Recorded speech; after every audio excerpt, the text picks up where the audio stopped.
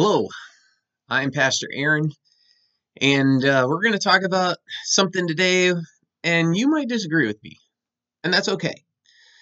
I want to get us thinking about what other sorts of gospels there are out there. What are people saying is the good news of Jesus Christ, and is that really biblical or not? We are going to read 2 Timothy 4, 1 through 5. Let's take a look. It says, I charge you in the presence of God and of Christ Jesus, who is to judge the living and the dead, and by his appearing in his kingdom, preach the word.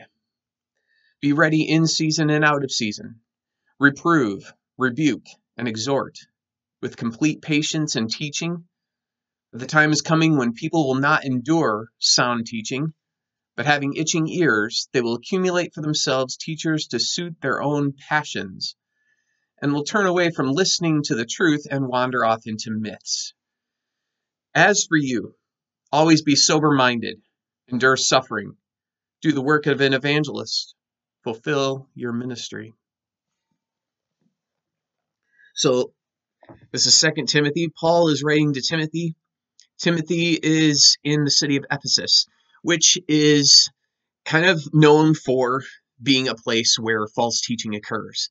It was mentioned in Acts, and it's mentioned in 1 Timothy and 2 Timothy. So, as with 1 Timothy, false teaching is still a problem, even in Paul's second letter to Timothy. This is still a problem. Just before what we read in chapter 2, 16 through 18, it says, but avoid irreverent babble, for it will lead people into more and more ungodliness, and their talk will spread like gangrene. Among them are Hymenaeus and Philetus, who have swerved from the truth, saying that the resurrection has already happened. They are upsetting the faith of some. And then in just the chapter before, 3 verse 8, just as Jannes and Jambres opposed Moses, so these men also oppose the truth. Men corrupted in mind and disqualified regarding the faith. So there's still false teaching going on in Ephesus that Timothy has to deal with, and Paul is encouraging him to deal with it. As I was studying for this passage, I couldn't help but think of a card game that I've played before, and maybe you've played it too. I always knew it as BS, where you have different people around the table, and the first, you divide up the deck between everybody, and then the first person has to lay down an ace, and they will lay it face down. And then the next person has to lay down a 2, then a 3, 4, 5, and so on, all the way around. So each person has to lay down different cards. If you think somebody is laying down a card and saying that they are having a card that they are not, so like let's say the person to my left lays down a card face down and says ace, and I have 4 aces, then I would say BS, because I know that they don't have an ace, and they would have to pick up whatever is in the middle of the table, all of those cards, and then the first person to lose all of their cards wins.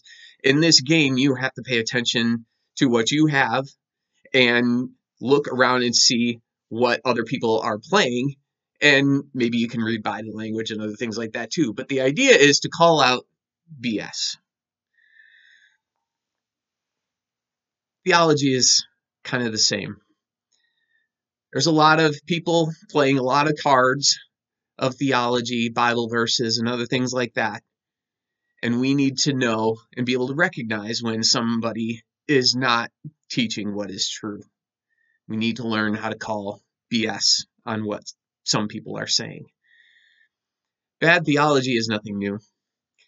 Twisting the gospel is nothing new.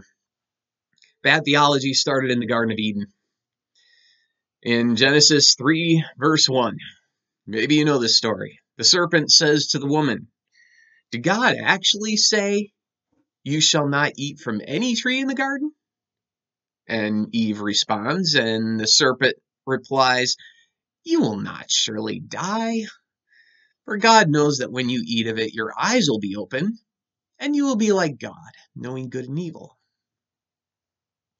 Satan has eons of experience deceiving people, and he's very successful. He has lots of experience doing this, lots of trial and error. He knows how to get the best of people. He knows how to sneak around and poke our insecurities or our fears or whatever. He knows our weaknesses generally and our individual weaknesses particularly. And Satan's goal is to undermine our faith so that we sin. That's his goal. In Hollywood and just the general culture, Satan is often just portrayed as something scary, like a topic for horror movies and such. But the Bible does not really depict Satan as scary that often, maybe occasionally. But Satan will do whatever he can to undermine our faith so that we will sin against the Lord, not trusting in what God has said. So his approach is often friendly, like with Eve in the garden. Hey, what did God say? Are you sure he said that? He's really holding out on you. If you really want to become like God, you would just eat some of the fruit. God doesn't want that. I'm just doing you a favor. Satan comes off friendly to Eve and helpful. Same with Jesus in the wilderness. Boy, you look hungry. Why don't you turn this stone into a piece of bread? You need to eat, don't you? Why don't you do that? I'm just trying to help you out. Satan will come off friendly. He will use fear, but he'll also use other things wherever we're weak in order to undermine our faith to get us to sin. 2 Corinthians 11:13 and 14 says, "For such men are false apostles." Those were different situation in Corinth there. "Deceitful workmen, disguising themselves as apostles of Christ. And no wonder, for even Satan disguises himself as an angel of light." So, Satan comes off as friendly, helpful. He will do whatever he can to get us to sin, to undermine our faith, so that we don't trust God. And one of our weaknesses, one human weakness, that is kind of true for all of us here, is that our hearts get attached before our heads have a chance. We have kind of this core of desires within us, and that operates first before our mind has a chance to respond to it. So, for example, maybe you've known, a young teenager or something where they fall in love for the first time, right?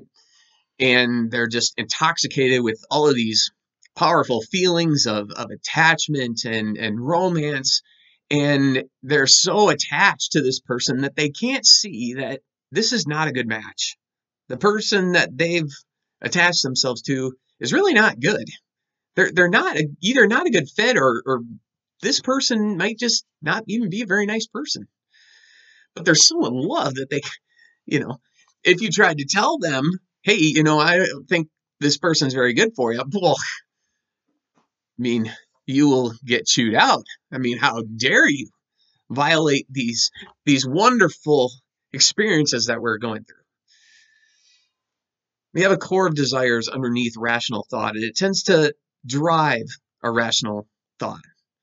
We form emotional attachments before we mentally evaluate the wisdom in doing so. We actually like people even before we know them. So, I read about a study once where they gave a bunch of people different photographs to look at. And then they said, what do you think that person is like? And the people that they asked, they guessed or basically believed that the more attractive people in the photographs had nicer personalities. It described the personalities of these people who were more attractive, similar to their personality. We get attached to people and like people even before we meet them. There was a friend of mine who preached a sermon series once, and he called it Heresy in the Hymns. And what he did was he took apart some famous hymns of the past and kind of said, is this really, really biblical? And he was kind of picking them apart a little bit. He got such a pushback and so many people upset. He only got through 2 sermons of that message. People were so attached to their songs that they couldn't bear to think that they might be unbiblical. We get attached to things, and even when our head does catch up and say, hey, wait a minute, this might not be right, it's really difficult to disattach from things, even if it's not good or right. There's a nearby church here in the Christian Reformed Church, my denomination, where a pastor from the pulpit denied things that are in our statements of faith. There was no question. And after doing so, when people were raising concerns, like, this is not good, this pastor had a bunch of people defending him. Oh, he's such a nice guy, and he's such a great preacher. He can captivate the audience so well. He's a good guy. Once we get attached to someone or something, it's hard to disattach from it. We like people, ideas, activities, shows, songs, and so forth before we can think about whether it's even good or not. I hear songs on the radio sometimes, just mainstream radio, and I'll hear one that, it's got a nice sound to it, it's got a nice beat and things like that, and my wife will say, I will say, first of all, that, boy, I like that song. That's kind of a nice song. And she's like, well, do you know what the words are?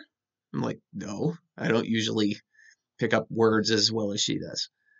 And then she'll start telling me the words, and I'm like, oh, I can't like that song. That's a terrible song. Very, very raunchy or inappropriate or whatever. But it's hard to stop liking a song once I've liked it. We feel before we think. This is how humans work. We feel things before we can think. This is why flattery works. This is how salesmen and women work. How they can butter us up and then sell us something. Because we feel before we think. This is why we form opinions without facts. If you've ever watched Jimmy Kimmel, sometimes he'll do something called lie witness news, where they make up a fake piece of news. And then they go out on the street and then they ask people about this fake piece of news. So how did you feel when you heard Canada became the 51st state? Oh, I was shocked. I was so surprised by that. And, well, where were you when you heard about that? Oh, I was getting coffee at Starbucks, and some were mad, and I heard them cursing, and others were crying, and they were really, really sad, and then others were laughing about it. We will also disagree with people even before we hear what they have to say. If you take people from one side of the political aisle or the other and tell them that their candidate said something, they will automatically like it even before it's even said. So I saw one recently where an interviewer gave Obama quotes and told people that Trump had said them. And he asked a bunch of politically left-leaning people. And these people opposed what was said because Trump said it. When they found out that Obama said it, it just blew their minds. We disagree with people or agree with people even before they say anything.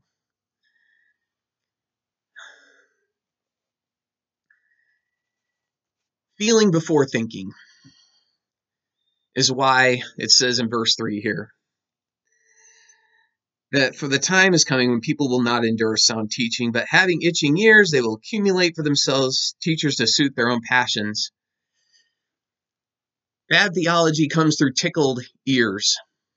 It sounds nice, or it makes us feel good.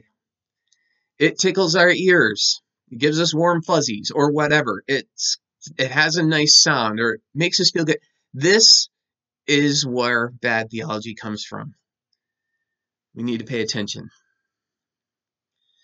Right now, there's a lot of things of what I going on right now that I would just call the gospel of good feelings, where the good news is really just tailored and designed just to make us feel good or to appeal to our passions or something.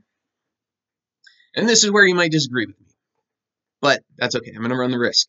I just want to get us to think about these things. So the gospel of good feelings, or at least as I think of it, it comes in a lot of different forms.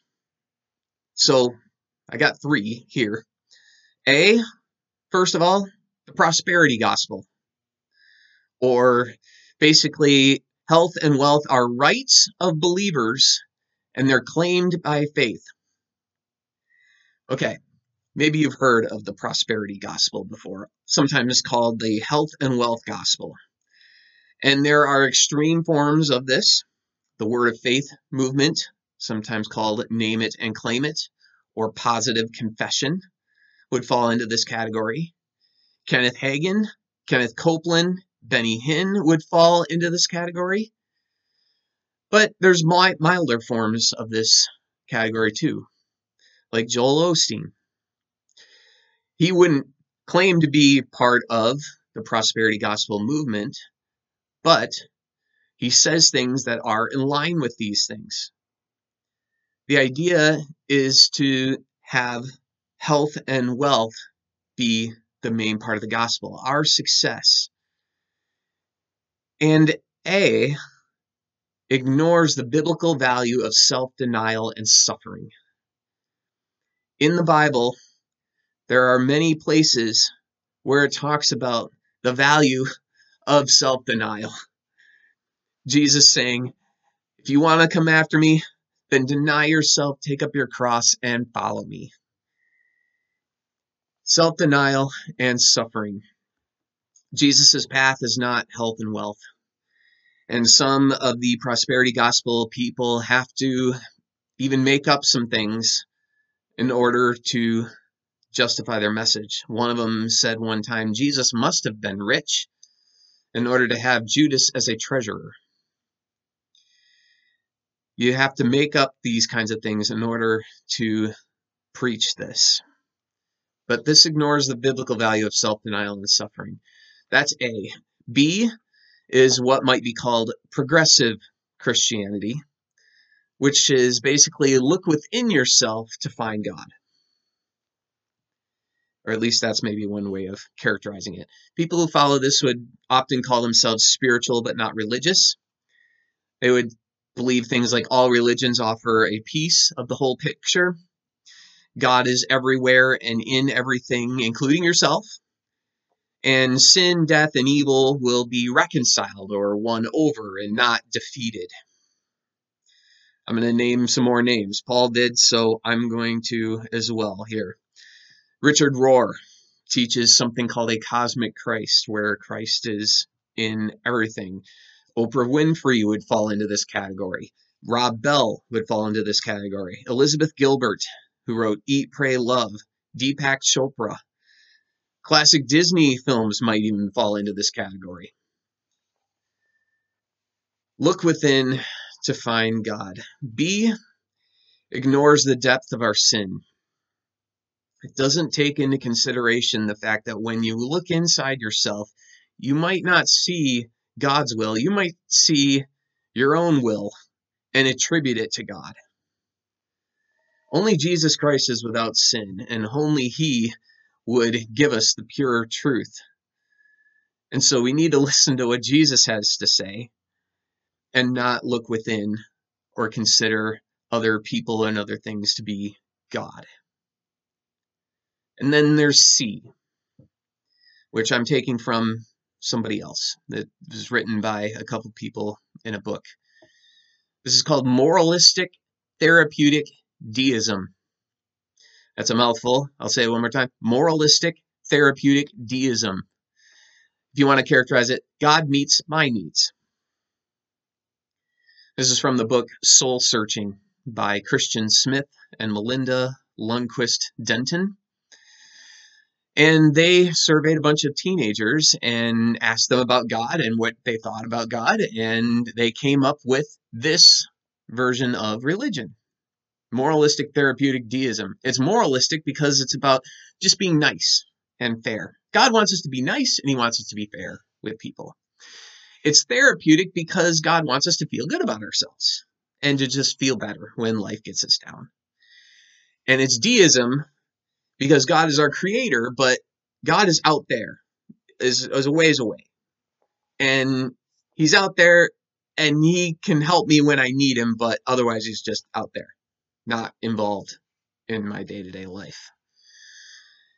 And they would characterize it, or they describe it as, in short, God is something like a combination divine butler and cosmic therapist.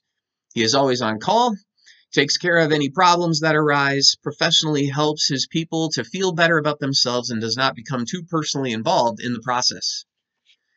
Most of these teenagers are now adults.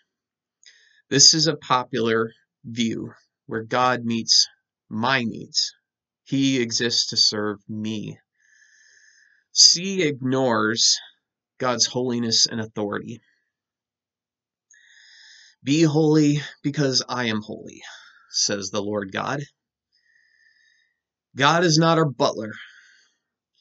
We serve the Lord. He created us to serve him. God is not our butler. We exist to serve him, not he us. God is not our therapist that we see as needed just to make ourselves feel better or get a different perspective on things. God certainly does serve us and give us many good things. God certainly can make us feel better. But this is not what we are for or what God is for. God is holy, and he has ultimate authority to give commands and speak into our lives, telling us to turn away from sin. Verse 3 of what we read: the gospel of good feelings, in whatever form it takes, is geared to our passions, as it says. Accumulate for themselves teachers to suit their own passions. And we can see this. It's only natural that we would want health and wealth. These are natural inclinations that we want. We have a natural inclination to be like God. I mean, there's a healthy desire to want to be like God, to want to just emulate him more, and that should hopefully lead us to follow Jesus more. But as with Eve in the garden, we just want to be God. And it's easy for us to get lazy and to get complacent and want God to be our servant. Gospels of good feelings are just geared to our passions. They're designed to cater to what goes on the inside, whether or not it makes sense or it's good. And the antidote to false gospels is the whole of Scripture. And that's what it says just in the part right before we picked up, chapter 3, 14 through 16, which I will read for us now. As for you, continue in what you have learned and have firmly believed, knowing from whom you learned it, and how from childhood you've been acquainted with the sacred writings, which are able to make you wise for salvation through faith in Christ Jesus. All Scripture is breathed out by God and profitable for teaching, for reproof, for correction, and for training in righteousness, that the man of God may be complete, equipped for every good work. In other words, we need Scripture. This is what keeps us rooted. This is how Paul begins when he says, I charge you, Timothy, to preach the word and be prepared, because some people are not going to be ready or accepting of the true message. The real problem that we face, according to the whole Bible, the real problem is our sin, our own sin, and we must repent of it. We have to repent from our sin. And sin is not just something that bad people do, other people. people you see on the news or the mean people that we encounter. We have sin, and we must repent of it. Our problem is not poverty or illness. Well, certainly those can be problems, but the real problem that we all face is sin. Not poverty or illness, not psychological distress, not our day-to-day problems. Our real problem is sin, and we have to repent of it. And if you look at the whole Bible, you will frequently see God becoming very frightening when it comes to sin. Just read Isaiah, Jeremiah, or Ezekiel. God gets really scary when it comes to sin and his response to it. Or look at what Jesus himself has said. A master goes away and puts a servant in charge of fellow servants to give them their food at the proper time. It will be good for that servant whose master finds him doing so as told when he returns. But what if that servant is wicked and begins to beat his fellow servants and to eat and drink with drunkards? The master of that servant will come at a day when he does not expect him, and at an hour when he is not aware, and he will cut him to pieces and assign him a place with the hypocrites, where there will be weeping and gnashing of teeth. The real problem is being estranged from God because of our sin, and we must repent of it. The only solution to this problem is Jesus Christ, and we must believe in him. We must put our trust in him. We must follow him. We must believe that he is the answer to our sins. His life, his death, his resurrection, and his ascension, his whole person and work is what saves us from our sins. And we have to believe in him and trust him, that we are saved by grace and not by our works. And in trusting Jesus, we follow his rugged path of the cross that ends in eternal glory. The path of Jesus that he walked and the life that he lived was not a glamorous, glorious, troubleless life. He was a man of sorrows and familiar with suffering. He died on a cross. He faced many people who didn't believe in him, and even his closest friends deserted him in his hour of need. The God of the Bible shows a love to not only his son Jesus Christ, but all of the prophets and apostles, to be a father who is both faithful and tough. God's love is tough, and he's a father not like we are fathers and mothers. From Moses through the Apostle Paul and all of his hardships, God is not about giving us smooth sailing. Even the most faithful of us will not experience smooth sailing. Unlike us, God did not buy into the self-esteem movement of the 70s and 80s, where we have to make sure that kids always feel good about themselves. And in the process, we created what at least some researchers have called the narcissism epidemic. God the Father does not buy into the safety movement of the 90s and 2000s, which has produced some risk-averse snowflakes needing safe spaces from microaggressions. God is a loving Father, but his love is tough, and he is going to give us challenges, and he is going to stretch us. He is going to push us. He will be faithful in providing for us and caring for us, but he will also challenge us. And when things go wrong in our lives, sometimes it might be because of our own foolishness, but sometimes it might be, like in the case of Job, God is growing us in our faith. He's teaching us to trust him more and rely on him more. And those are not pleasant lessons to learn. But as kids, we didn't always like everything that our parents had us do either. God the Father wants to raise us into spiritual adults, and that's not always pleasant. But we live in times, as did the apostles, and since the beginning, we live in times when there is bad theology, gospels of good feelings, and so forth. And there's a lot of things that sound sweet, appealing to our own passions, that have heads of their own even before our minds can work. With a lot of sweet sounding BS out there, we need, like Paul's instructions to Timothy here, always be sober-minded. We need that. We need to be sober-minded because we might be attached to things that are not good for us to have attachments to. Be sober-minded. We need to know the Lord as he has revealed himself, not as we would like him to be in any way. We need to say to the Lord, hallowed be thy name.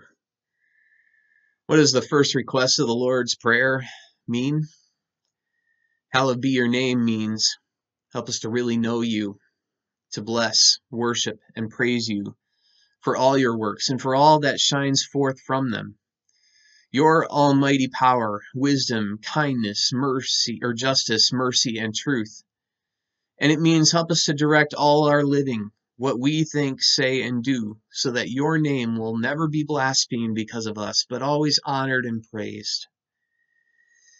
We are to say, hallowed be thy name, Lord, and thy will be done. Let's bow our heads and let's pray. Our Father in heaven, Lord, thank you for sending your Son, Jesus Christ, to take away all of our sins. And Lord, for all of us, everyone listening and myself included, Lord, teach us to repent of our sin, to disattach from things that are not of you, that just appeal to our passions, but are undermining our faith and giving us a distorted vision of who you are. Lord, let us not succumb to the gospel of good feelings in whatever form it takes, but to look to you as you truly are and to follow Jesus as he truly is. In the name of Jesus, amen.